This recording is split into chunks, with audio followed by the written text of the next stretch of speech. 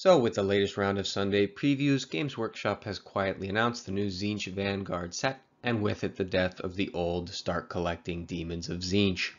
Welcome back to Budget Wa, and today we'll be going over which of these three box sets gives you the best value for your money and the best value on the tabletop. So today I'll be giving my first impressions of the newly announced Tzeentch Vanguard kit. We'll start by going over what you get in the box in terms of models.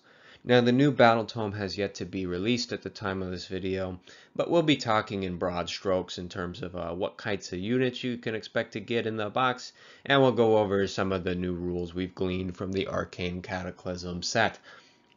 We'll then focus primarily on the pricing and overall value of the box, and we'll compare it with the two other main box sets you might want to think about picking up if you're looking to start Tzeentch or expand your collection: Arcane Cataclysm and the newly retired Start Collecting kit. Okay, let's talk about what you're getting in the new Vanguard box. First off, let's talk about the hero. You're getting the Magister on Disc of Tzeentch. He's a flying wizard with great mobility at 16 inches. And it seems like he'll likely be a solid utility caster. That mobility is quite powerful, which is true of a lot of units in Tzeentch. Currently he has the Bolt of Change spell, which I kind of hope they keep because it's very fun and iconic for Tzeentch. Essentially, you do a couple mortal wounds to an enemy, and if you kill any models in the unit, you get to summon a Chaos Spawn, meaning that the units that died were changed into a Chaos Spawn, which is pretty fun. Currently runs at 145 points. We'll have to wait and see whether picking up multiples, if you would be actually wanting to use multiples of these in your army, but you may be able to convert it to like a Zangor Shaman on the disc if you get creative. We'll have to see.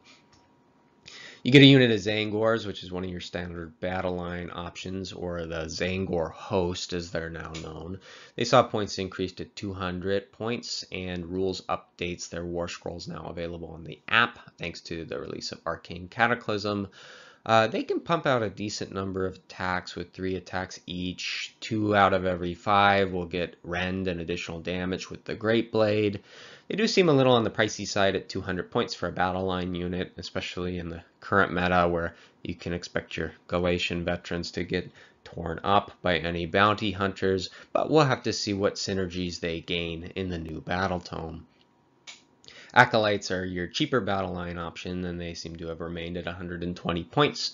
And they seem relatively similar to the old War Scroll. Looking over the new one from Arcane Cataclysm, they retain an 18-inch missile attack, which gains rend as long as you have one of the guys with the scroll. And now the Voltshark, 1 out of 10 can have the little bird pet, and he'll go peck out the eyes of any enemy wizards that are so brazen as to cast a spell in front of your Tzeentch forces on a 4-up. They take a mortal wound. It's a fun little thematic touch.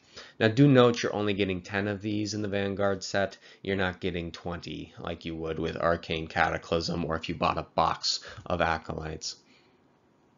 You get a unit of Flamers and a unit of Screamers as well. We'll have to wait and see what updates there are to the rules, but expect to see the Flamers maintain some sort of high wound output against crowds with their Warp Flame ability. And the Screamers are cheap mobile unit for flying around the battlefield, contesting points, griefing your opponent. Currently they have this ability where if you pass over an enemy unit, which should be relatively easy to do with their high movement, that unit takes a little bit of mortal wounds. So let's get into pricing and value. The Magister on disc currently runs for $38 on the GW website. Zangors are $50. Kairos Acolytes, you're only getting half of the box, which runs for $55, so they're valued at $27.50. And then the Flamers and Screamers are $35 each.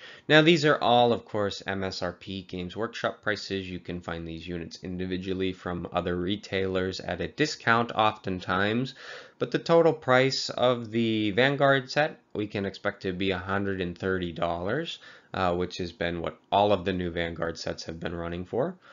And the total value, if you add up the value of everything included in the box, is $185.50 US.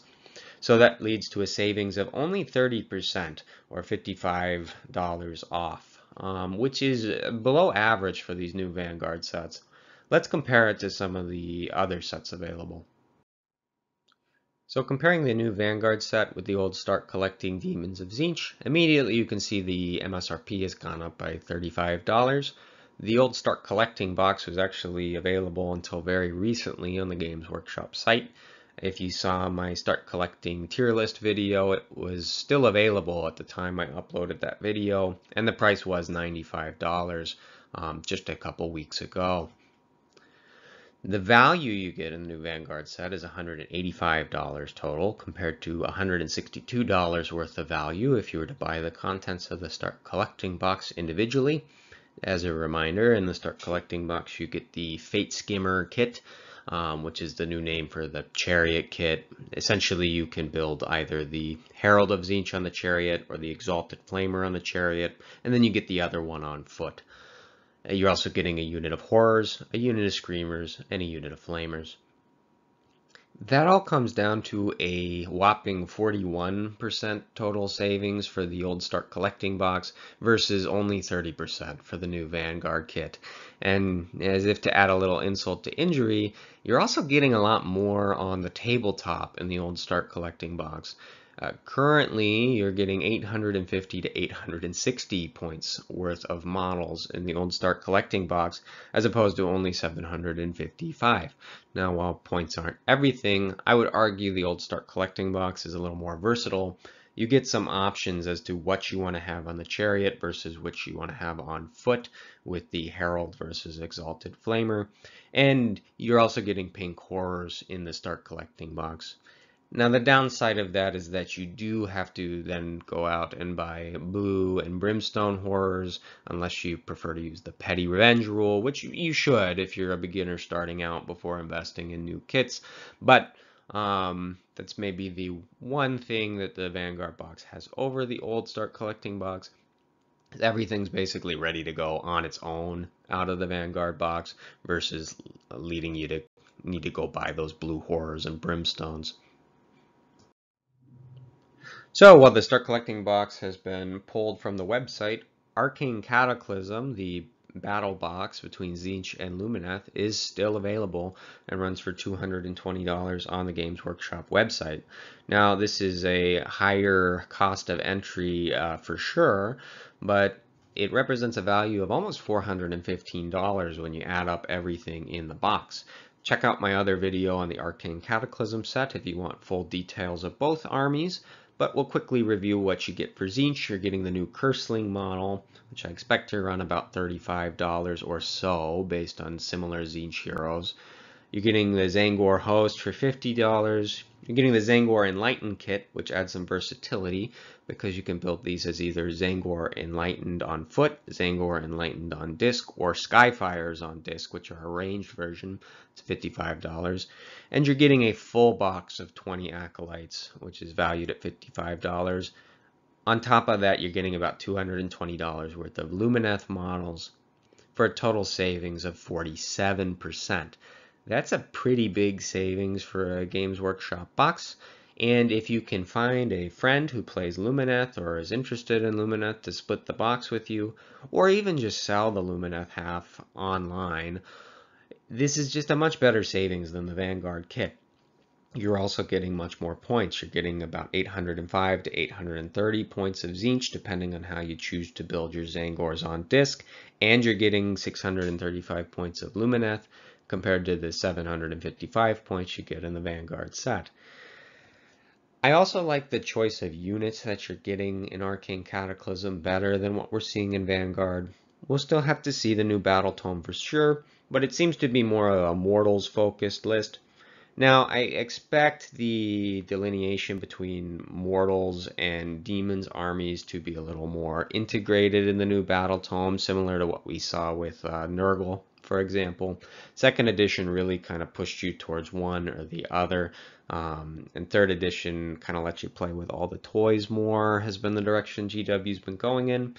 That being said, you're getting more versatility with the Zangors on disc in the box. You're getting the brand new Curseling model, which is really cool new sculpt. So something to think about. This may be a better way to get into the army if you're starting out now. So it's starting to look like even for Tzeentch, the new change may be bad. 30% savings for a Vanguard box is close to the benchmark where GW usually puts these box, but it's below average. Most of the Vanguard sets have been running somewhere between a 32 to 35% savings. Night Haunt, for instance, is one of the better ones at 35. Nurgle's at about 32. So 30% is certainly on the lower end, although not that much different. But to start collecting Tzeentch box is a better value, more versatile, and has more points in the box.